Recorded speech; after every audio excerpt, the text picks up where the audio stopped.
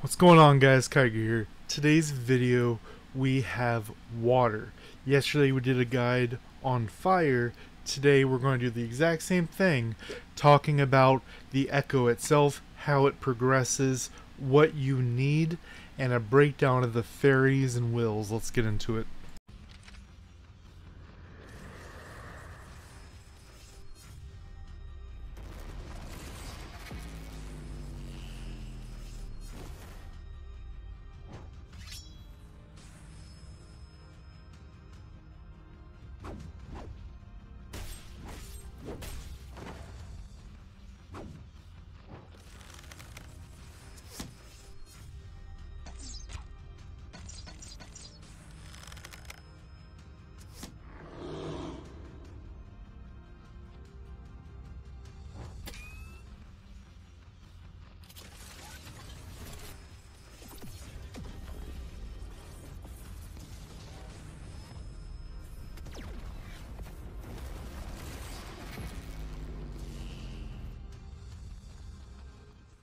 Alright guys, so starting from the top, so Water Echo starts with max HP and protection rate, which are great things to have. But a very, very big thing, literally the first big jump, which is one of the most important ones, is right here at level 2. So for the third Flower Fairy slot, you get 10% healing effect. And a huge jump, actually, more than double HP and protection rate, which is actually a pretty bonkers jump if you look back at what we had at the time when this came out. You could have this and level 1 Holy Echo and just be pretty bonkers. Now, for a healing support or a tank build, this is mandatory, it feels like.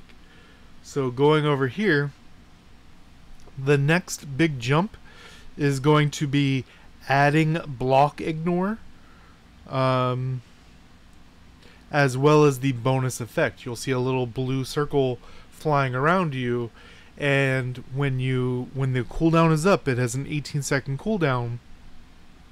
You shoot the blue ball, and it does damage based on your HP, which is, I mean, obviously great. But for each target hit, increases your attack by 5% with a cap of 25. So if you hit 5 things, you get that full 25%. Now at the cap, we see about the same. You get about 5% more block ignore and just more AoE damage. So it doesn't seem like that big of a jump, but if you're already this deep, you may as well go for it. Now, we're going to talk about the actual fairies themselves, talk about their skills, how they work with the Water Echo, how they work with each other, combos and ideas to go with them, and then we'll go into the cores and echoes. So, starting off here, we're going to go in order of their generations, is what I like to call them. So Gen 1, we have Kandok. It heals based on your attack, which, as a Gladiator, it's best because you get your HP as a percent towards your attack. So your heal is going to be better than most. And you're also going to get that bonus healing amount, as we saw right here, goes up to 20% extra healing on top of its actual heal. The issue is it actually is a pretty small heal.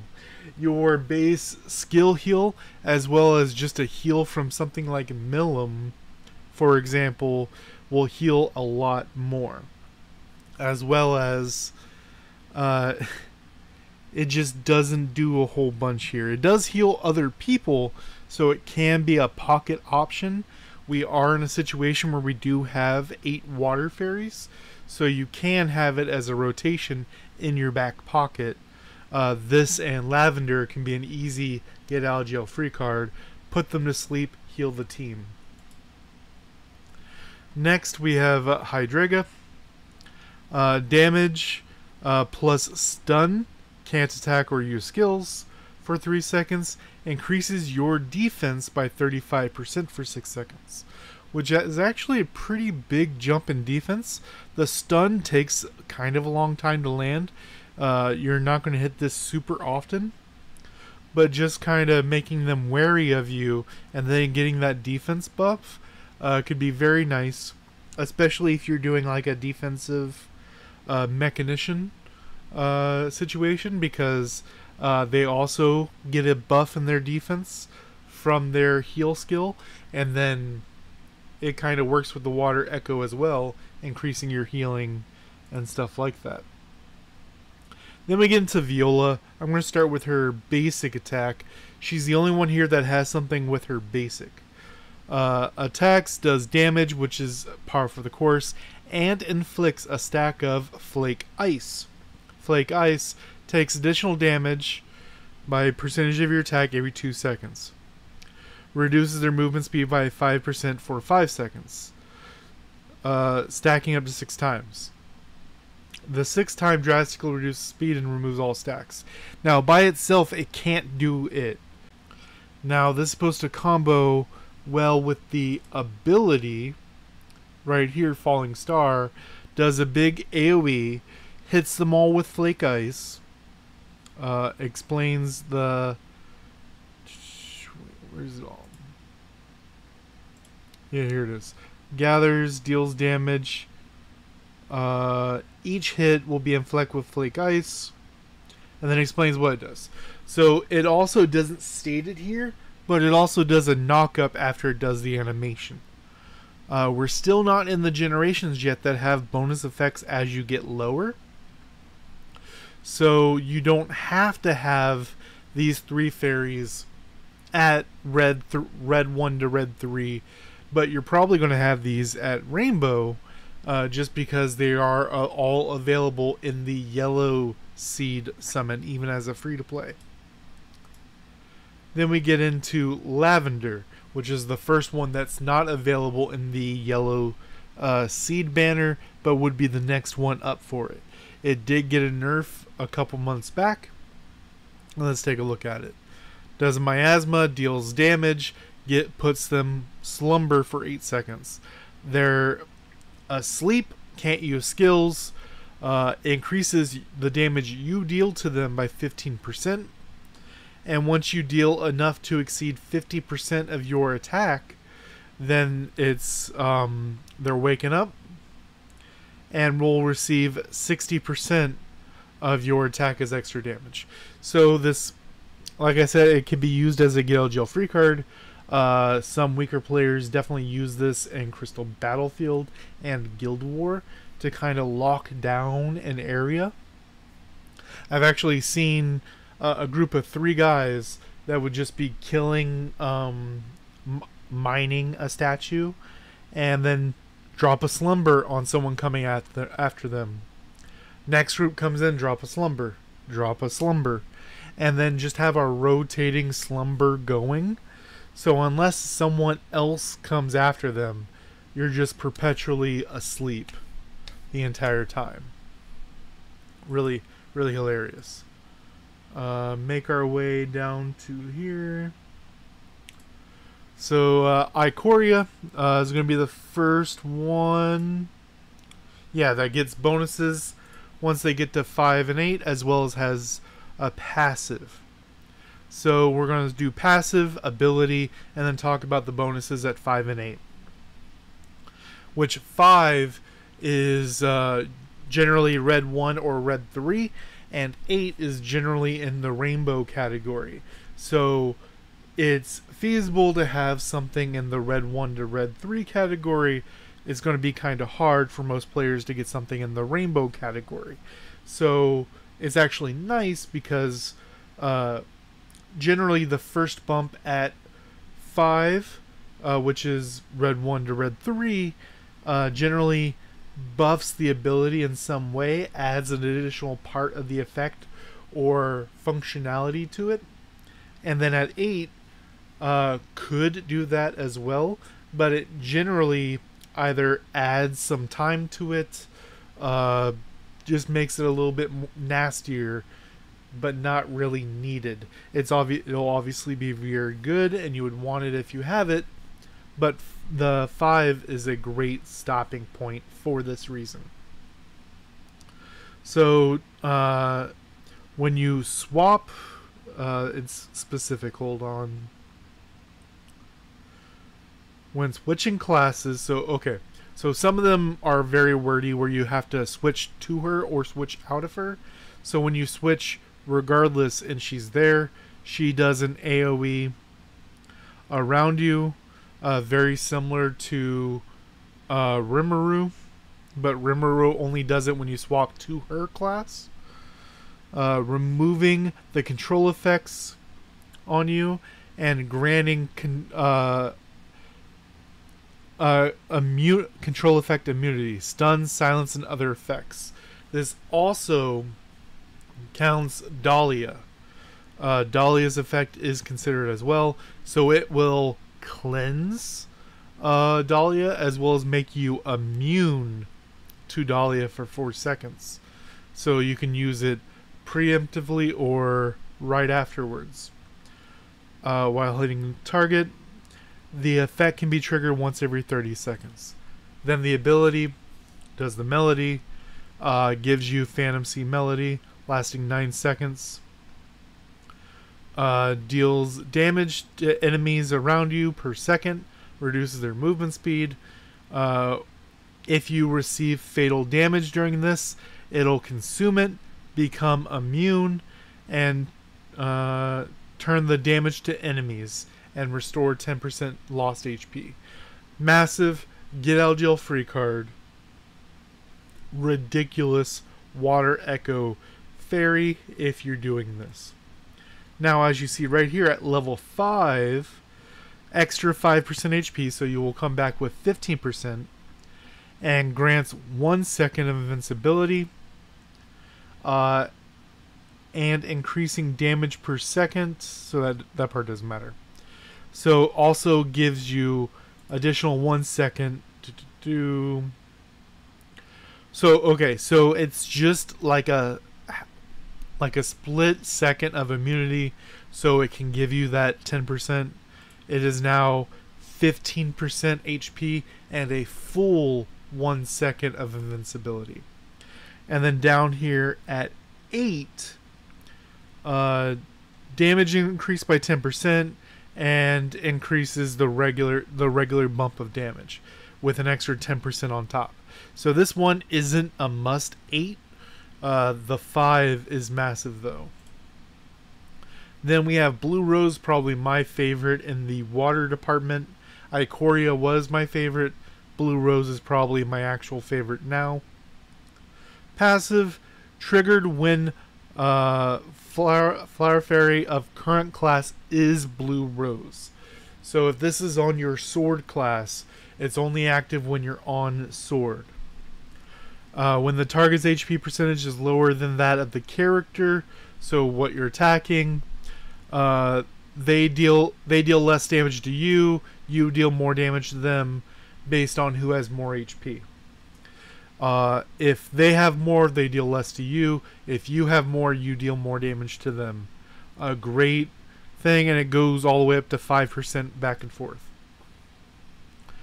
Gorgeous performance. Center of the enemies, dealing damage, and grants Soul of Music. When dealing damage to a target whose HP is higher than 60%, the damage dealt by this skill plus 20%. Then also, so that's separate things. So it gives you Soul of Music.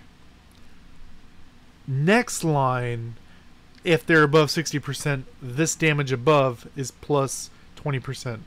And the 60% is important because if you're using this, if you have water and holy worked up, for example, you can then, once you blast them under 60%, you can then swap to holy and get the holy proc and slaughter proc and probably kill someone right outright. Now, Soul of Music, once it's applied, instantly recovers 10% of lost HP. It's not if you're at 90%, it heals you to 100%. It's if you're at 90%, it heals you. It heals you 1 effectively. It heals you 1%. For every 10% of current HP remaining, damage plus 1%, lasting 6 seconds. So if you are at 100% after this heal, you are doing 10% bonus damage. So this is an offensive water one, which mixed with its passive that also gives you the 5% bonus damage is just a massive forward thinking water echo. And if we look at 5 and 8 here, now it's healing you for 20% of lost HP instead of 10%, so more likely to be at a higher percent. And then at 8 down here, it's plus 2% damage for every 10%. So it jumps from 10% bonus damage at full HP to 20% damage at full HP. Massive, great offensive. When I get the question, I want to be a tank and deal damage, Blue Rose and Ikoria are beautiful examples of what you're looking for. And now Gardenia is actually in that same boat, but I think Blue Rose is my favorite. Gardenia, passive.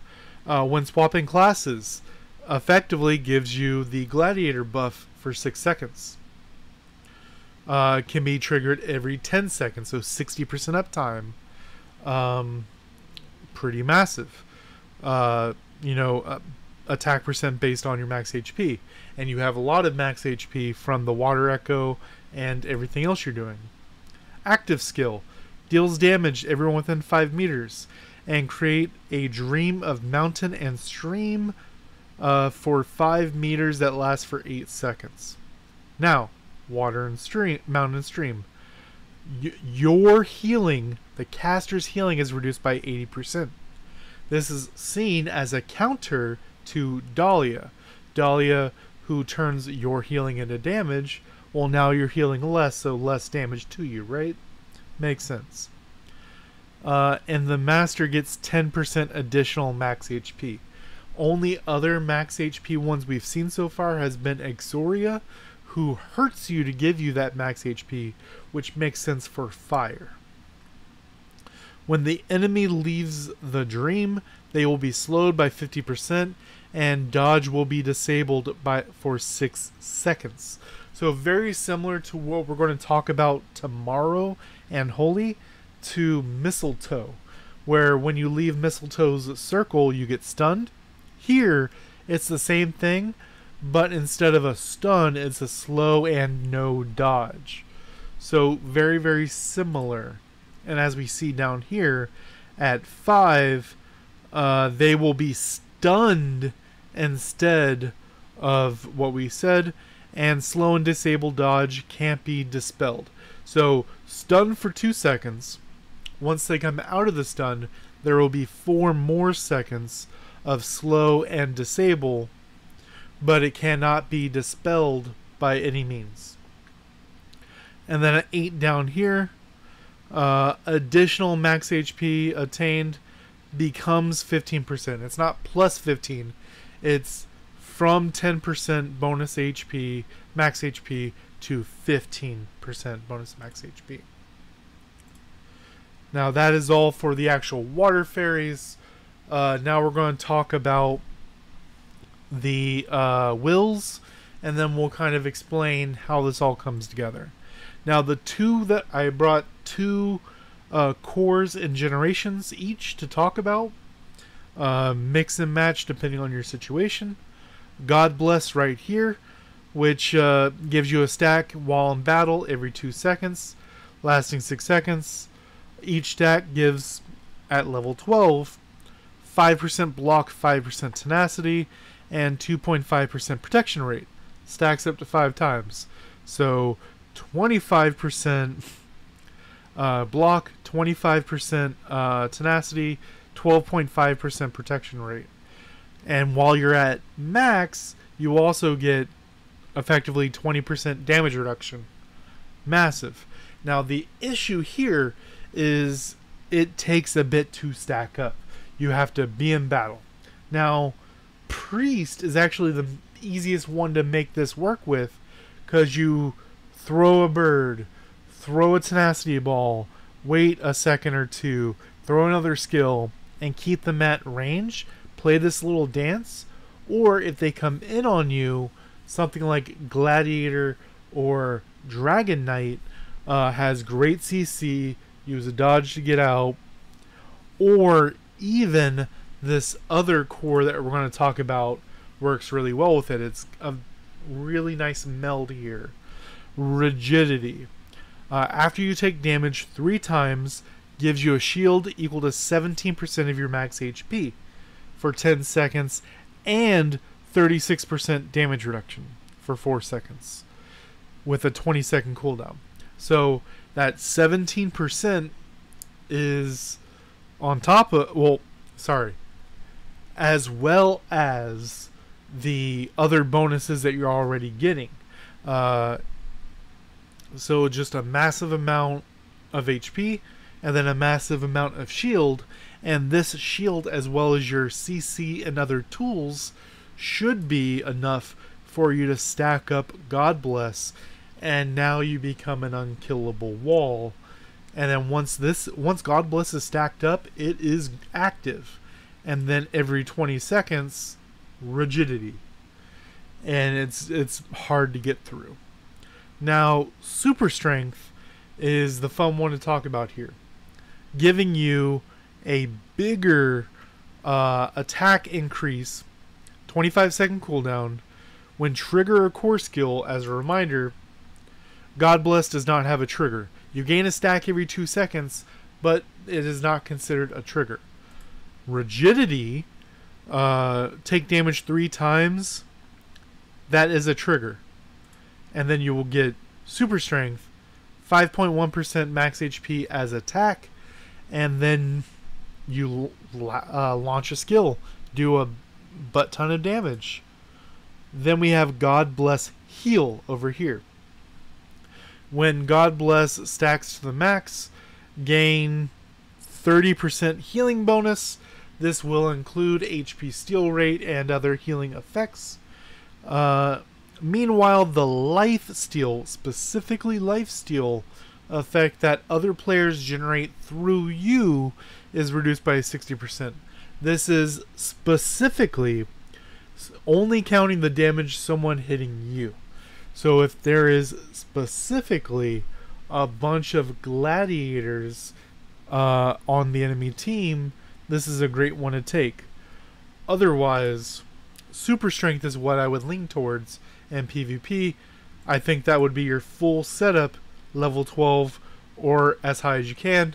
Generally, people will have level 4 on a skill, so you would bring 2, and then you would have a level 8 God Bless and a level 8 Rigidity with 4 sets of Super Strength, with something like Gladiator Priest or Dragon Knight Priest, and you're just going to do a bunch. Now there's a third option here, which is still kind of experimental, which is Gladiator, Dragon Knight. These 3 classes are effectively the ones you're looking at here when you're talking about the water echo. I generally favor the Gladiator because its passive really works with what water is trying to do. You get attack based on HP. Then you have Super Strength right here. Then you have Blue Rose. Then you have the bonus HP from Gardenia, and it just keeps stacking on top of itself. And then you blast forward, especially if you trigger everything at the same time. They hit you 3 times, triggers Rigidity, triggers Super Strength. Then you do your 4-shot combo with Gladiator, pull in, knock up, Punitive Chop. That Punitive Chop is going to do 30% of someone's HP on its own as a tank. So as far as what ones you should be using on your team, Gardenia, Blue Rose Ikoria, and that fourth slot. And that fourth slot is kind of a toss-up. I generally like Hydreiga because of that stun and defense buff. Hopefully that defense buff, as well as rigidity, gets you over into God Bless going on. And then you can actually have the other three as a totally other team. And once we have the 8th one, as you see, 4 and 4, we currently only have 7 in the game. That one right there might be a game changer, and then you have 2 full water teams to swap between and keep that buff going. Let me know what you guys